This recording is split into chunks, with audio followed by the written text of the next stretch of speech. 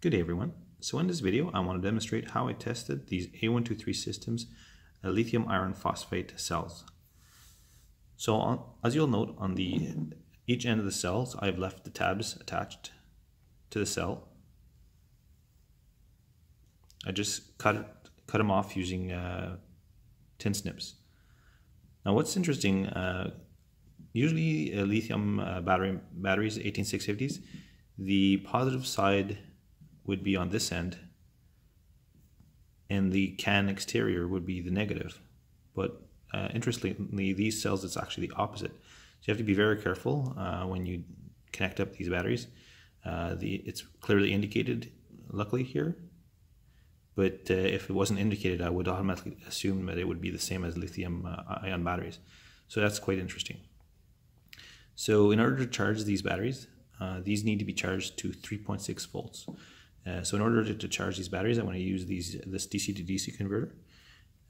So I'm going to set the voltage to 3.61, and the amperage I will set at 3.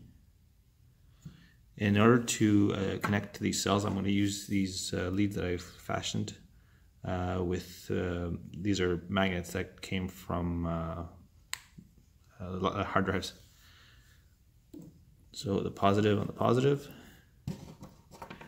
and the negative on the negative.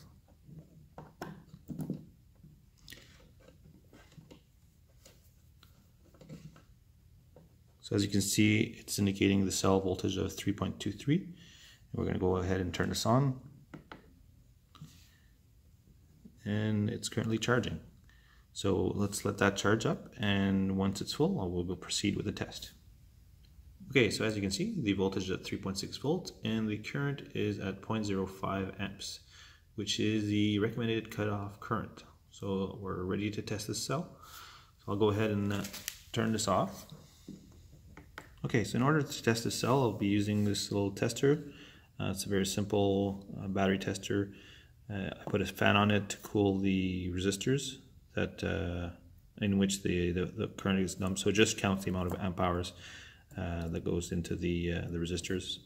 This cell holder I modified in order to be able to hold the bigger batteries. So let's go ahead and plug it in. Now I have to warn you, the fan has become noisy, which is a little bit annoying, but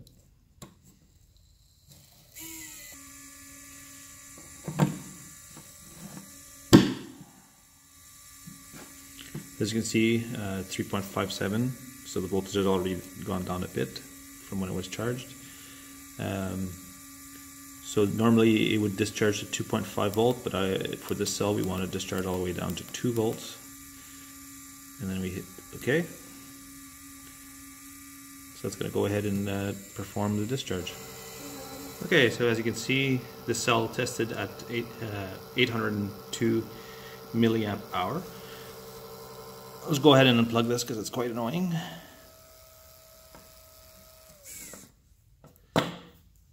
So, hence, this is how I tested these batteries. Now, just to compare, this is a standard 18650, so you can see it's quite a bit smaller, but it's the same length. These two cells actually have when new had approximately the same capacity. I think this were 2.3 amp hour. And I think these were 2.5 amp hour if I'm not mistaken. But these cells are designed for much higher discharge rate when they're able to sustain 600 amp hour continuous. And also they're a much safer chemistry. So that's it for today. Hope you liked my video. Talk to you later.